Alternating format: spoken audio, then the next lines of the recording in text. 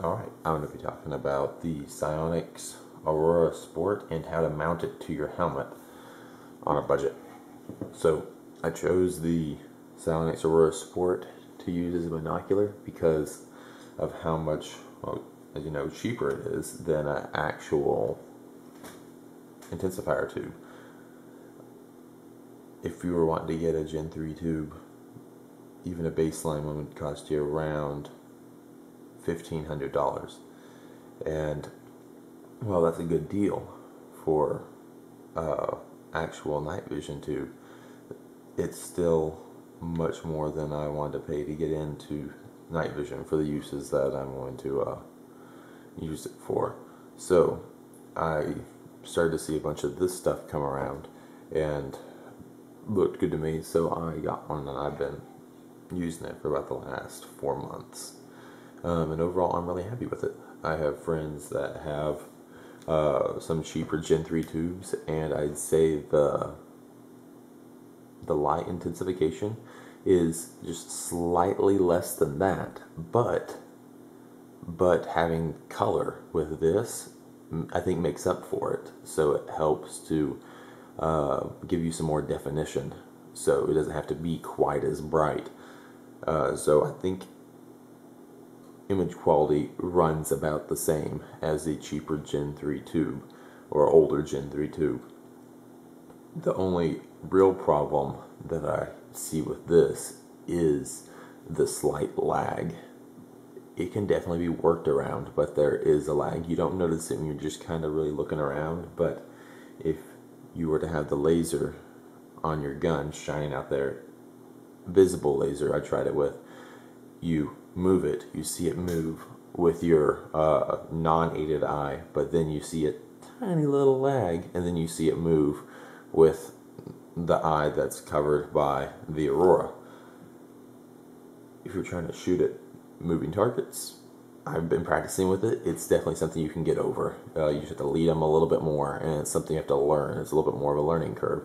You have to know, oh, if I'm looking at this through this camera, I just have to lead it a little bit more than I normally would, and you can figure it out. And for stationary targets, it's no problem. You just have to sit on the target for a fraction of a second more before you shoot, instead of shooting while you're swinging. If you just shoot, you'll be fine. I'm sure you can still shoot while you're swinging if you do a little more practice, but I'm just not there yet. As far as accessories go, I made this bezel protector on SolidWorks, and I uploaded the files to GrabCAD for y'all, so y'all can get that for free. Just search on there, you should be able to find it. So you can 3D print your own. If you don't have a 3D printer, you don't have access to a 3D printer, I think Lion Gear Solutions or something makes one, but to be able to do it on the cheap, you're probably going to have to be able to make your own. As far as how to mount this thing goes, once again, I think Lion Gear Solutions has a mount options for this, but they are pretty pricey, so I decided to make my own. This Rhino mount got off eBay for a little under 20 bucks. Make sure you get the ones that are all metal, because it'll slip in there and say, like, actually go look at the materials and it'll say like metal and plastic or something like that. This one has, this hunk is plastic, but this part's metal, but the part you really care about are these rods right here. You don't want those to be plastic, and that's a part that I've seen lots of the cheap Rhino mounts come out with, these being plastic, and they just aren't quite as sturdy. The night vision will flop around a lot more. There's definitely some looseness in here from these rails, but once you get these bands hooked on, it all goes away. So get one that says it's all metal. This portion is all metal, and then if this block back here is plastic, I haven't found that to be an issue.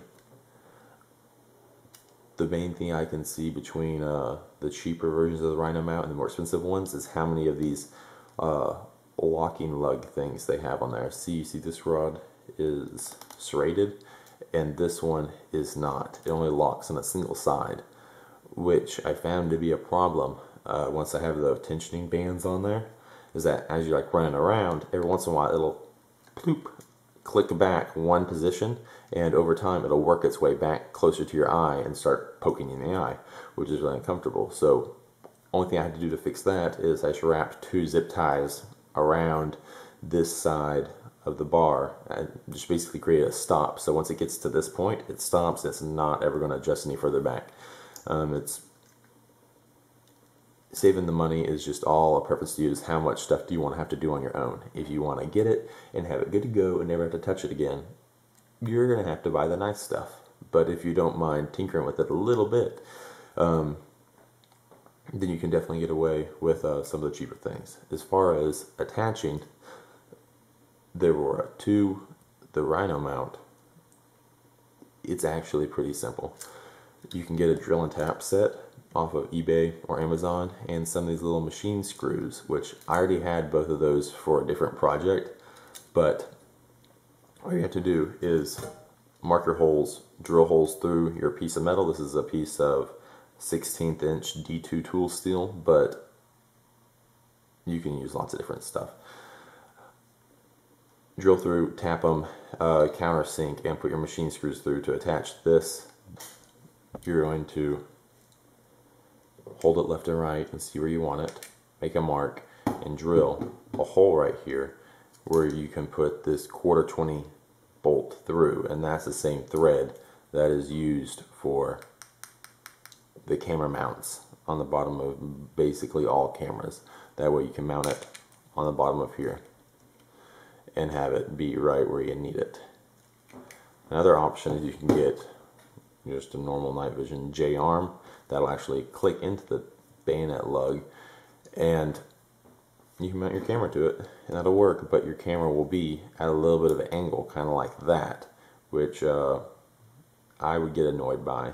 But you can definitely get one of those, and they're a little bit more expensive than going this route, especially if you already have some of the stuff, but you can do that. You can get a J-arm.